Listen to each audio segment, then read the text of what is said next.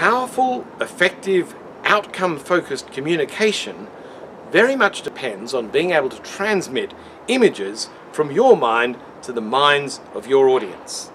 And I work on this with clients when we're working on doing great presentations with them, when we're working on short, sharp, punchy business introductions for them, and when we work on them with giving great answers to the tough questions that they face.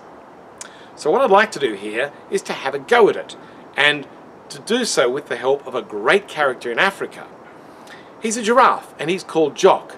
And even though it's a drizzly, overcast day here in London, I reckon you can probably picture where Jock lives, on the giraffe sanctuary in sunny Kenya. The sanctuary is just outside the capital Nairobi, and it's got very verdant green grassland and lots of jungle for the giraffes to actually go through and look around and eat. But in particular, I'd like you to picture Jock, because there's three things you need to know about Jock that make him stand out.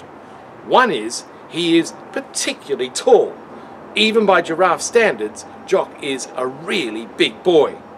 Number two, because he's so big, Jock needs to eat a lot of food, so he's always very hungry. And number three, Jock is very friendly. And by being friendly, he gets lots of food from the tourists. So when you enter the giraffe sanctuary, the first thing you typically see is Jock and the giraffe viewing platform. It's a wooden structure, you can climb up on it, and on the structure is a bucket full of round yellow fluffy balls of stuff called giraffe food. And you put your hands in and you hold them out, and Jock will come over, lower down his towering neck, you get to see his big brown eyes, which are really big, and he'll stick out his tongue, which is about that long and blue and grey and really slobbery. And he will slurp up all the giraffe food from your hands that you've got from the bucket and come back and wait for you to get some more to feed him.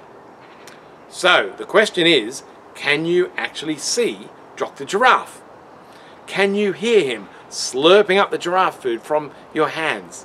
Can you feel how yucky and sticky your hands get when they're covered in giraffe slobber? But can you feel how magnificent it is to be near a creature who's so much bigger than you are, and yet is so friendly and so gentle?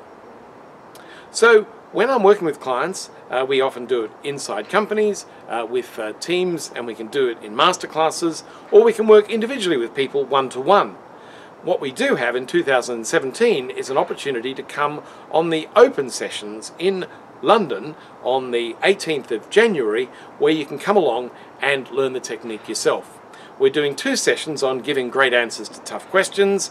In the first one of the day, before lunch, what we'll be doing is focusing on tough questions from prospects, from clients, from your own staff, from officials or from selection teams.